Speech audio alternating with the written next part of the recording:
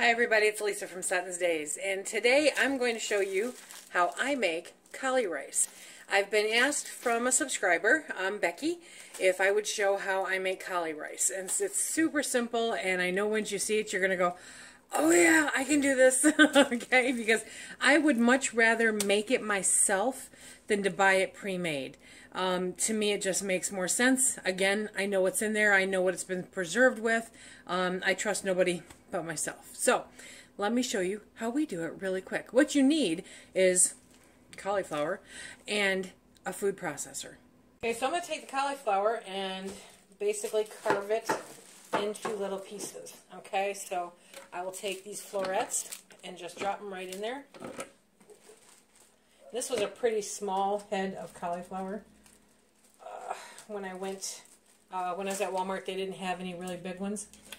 But, okay, so we're going to break those up as much as we can. Because of the size of this particular head, I should be able to get it all into the food processor with one easy pass. We shall see.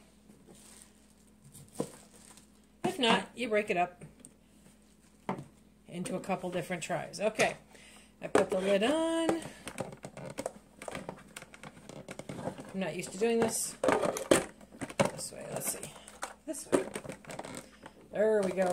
Okay, so now I've got it on. Are you ready? Whoop. Let's see. Turn it on, Lise. There we go. We're going to pulse.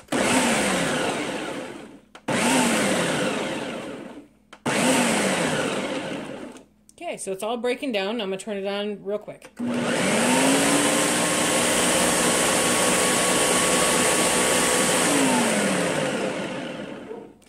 Now, when you rice cauliflower, basically what you are doing is you are cutting it up into rice-like size, okay? See that? So it mimics rice in its size, in its texture, and sometimes that can make a really big deal when you're doing different meals. This will come in handy this week.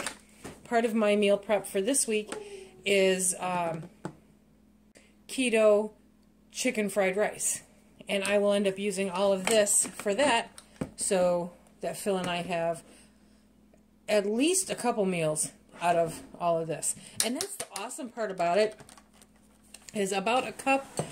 We use about a cup per serving. This is probably 3 to 4 cups of Cauli-rice, okay? So for a couple of bucks that I spent on the cauliflower, you know, it's a great nutritional value, much better than rice. Same consistency. You can do pretty much the same stuff with it, and it tastes great. But that's how simple and easy it is. Poof!